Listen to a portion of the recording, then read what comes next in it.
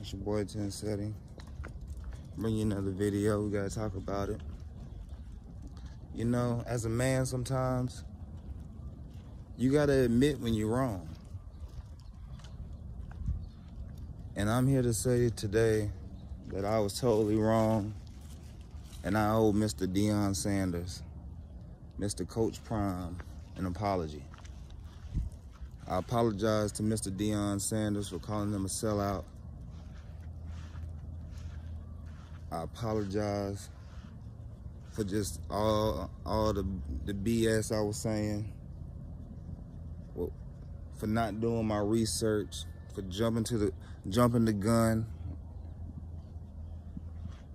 I didn't even live by my own code, and that's do all the research before you make a video.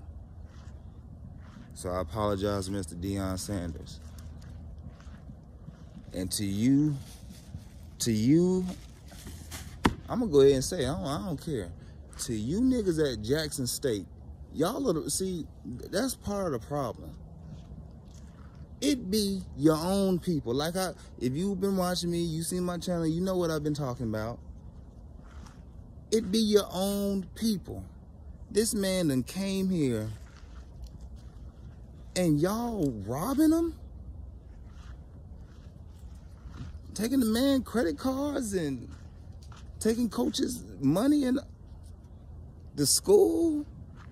Y'all not paying him what he owed? We do it to our own people, and then we wonder why they end up leaving or nobody wants to come coach there. Now you ain't gonna never have another coach as big as Prime. Why? So y'all can do the same thing to him? I got to apologize to Coach Deion Sanders, man. I should have read into that, see what they was doing to you and your family. I'm glad you got the hell up out of there. I'm glad you're at Colorado, a place where hopefully they respect you and gonna pay you right and treat you right. Come on. That's ridiculous. And y'all want people to go to HBCUs. You want people to support HBCUs for what? So they can keep doing that kind of bullshit? You gotta be kidding me. It be your own people. Got me all up here mad thinking this man done, you know, did y'all wrong. Done promised a dream and then it sold out on it. No. Y'all niggas fucked up the dream. Taking that man money like that.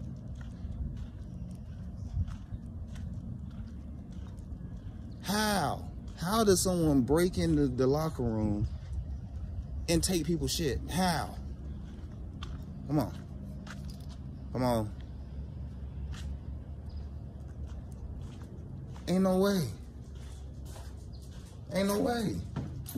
I'm glad he got up out of it, man. That don't make no sense. You got one of the most...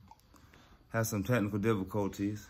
But as I was saying, you got one of the most prominent people on earth to come coach at your establishment. And that's how y'all gonna do him? And he black?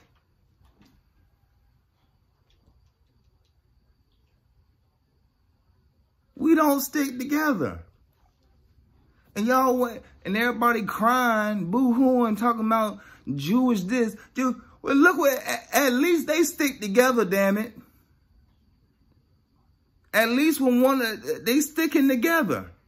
What we do, we rob from each other. We kill each other. You gotta be kidding me. This man done came here to y'all school, tried to get TV deals, tried to new facilities, and y'all robbing from the man. Oh, y'all got to be kidding me, man. I'm glad he left. Like I said earlier, I apologize, Coach Prime. I apologize.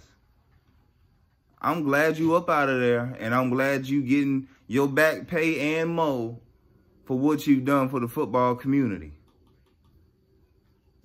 You ain't deserve that, man. That's crazy.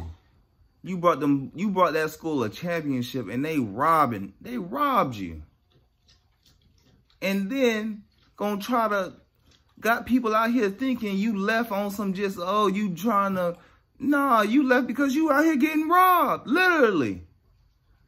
That's crazy, man.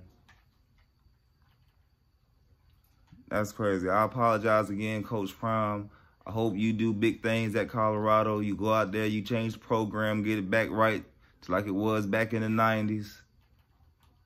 But Jackson State, and let this be a lesson to other HBCUs, because all it takes is one bad apple. You go into a store and you see one bad apple amongst good. You don't care about the mother good. You see that one bad apple, and now all these other apples bad.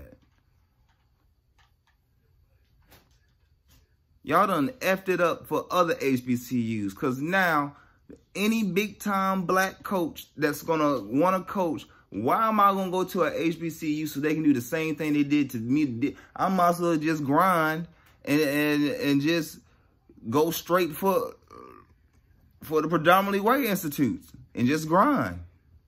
Because at least I know in the end game, I might get paid and not robbed. That's crazy, man. It's your boy Tim Setti with another video. I'm disappointed in the community, man. I'm disappointed.